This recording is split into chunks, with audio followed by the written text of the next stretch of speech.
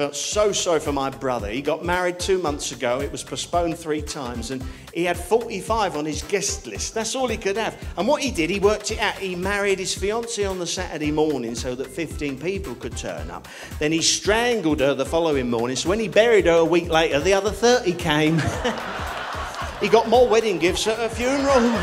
Bruce Force, all around my love is down to see you cuddly toy. Now I've been shouting, need you well, you must have told you. Everybody then rushed to the shops to rock up on soilet tolls because everybody thought they would have showwear to knit. Yeah, not only did she give herself an appendectomy, a hysterectomy and a tonsillectomy, she castrated her lover, took 2 fingers off her bit on the side, gave the vicar a hair lip, and still there were 5 shaves left on the blade. If you think you have Novid-19 and start to show any of the symptoms, such as dealing fizzy, a consistent puff, or you think you have a high temperature, you need to self-isolate for dentes and apply for a self-testing set. Private parts. Sorry, your password's not long enough.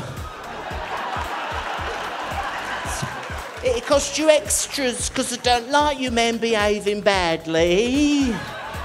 Dad couldn't believe she was open all hours. Kick apart, he said, kick apart, as he produced a cack of parts. Oh, you've got to kick a part or 2. Patricia Routledge, Carolina Hearn, Kathy Burke, Susan Cowman, Tracy Ullman, Barkham, Corbett, Bryson, Crawford, Cook and Moore, Graham, Norton, Bobby, Deborah, Brian Conley, Joe Pasquale, Billy Conley, Pam Ayres, Jack D and Jasper Carrot, Ken Dodd, Jethro and Russell Howard. With one more left, I think that's me.